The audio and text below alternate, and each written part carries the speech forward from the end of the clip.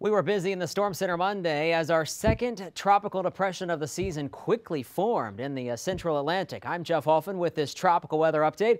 No need for immediate concern here in the state of Florida, but certainly something we have to watch over the coming days. Satellite picture shows the system. It's very small in nature, but it is tightly wound and it exhibited some circulation.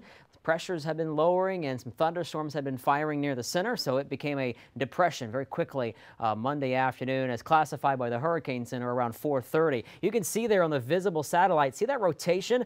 It's a system that if it were to strengthen, might do so very quickly, but it's going to run into dry air. First, I want to show you the forecast from the Hurricane Center, and that is largely for it to stay as a depression and probably dissipate as it approaches the Leeward Islands on Thursday. The models are in general agreement on this track to the west-northwest, approaching the Leeward Islands there Thursday night.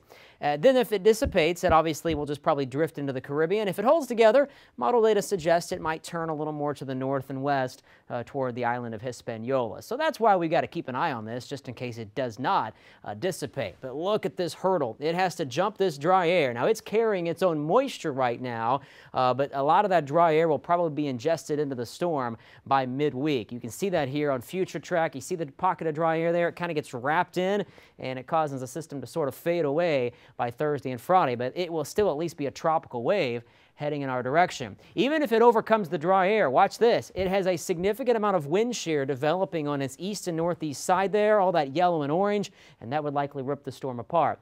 But this time of year, those areas I just showed you is where storms could form and typically do form. So we will, of course, keep a watch over the coming days.